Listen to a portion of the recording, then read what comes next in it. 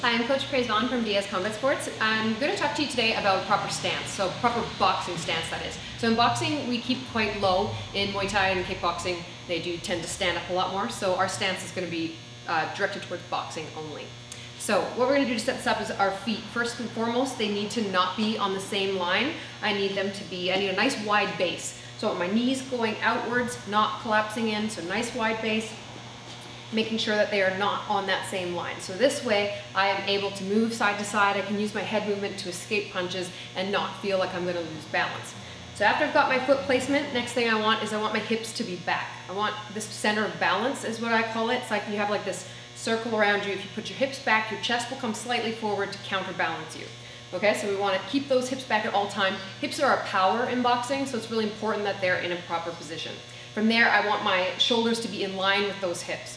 Okay, so making sure that my left or my lead shoulder is in line with that lead hip and my rear shoulder is in line with that rear hip.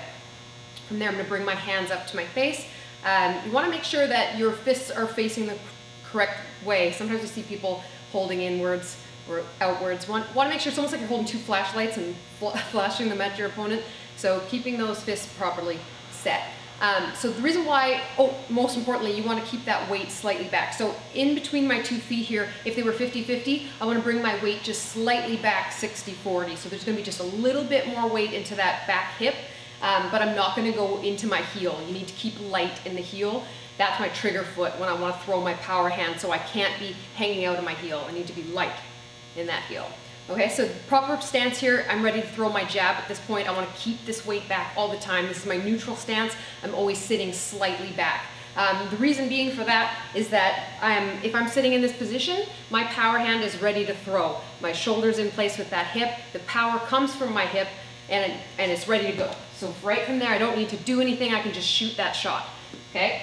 As well as starting off with my jab, of course, I'm already in position to just shoot the shot. Throw the jab, I don't have to adjust anything. I stay back, stay that 60% back, shoot at the jab, I'm already there. Putting them together, I'm back, come forward on the cross. So stance is super important for balance, for power. Yeah, so if you like this video, you can follow me at Praise Vaughn on Instagram and check out some more videos. Thanks.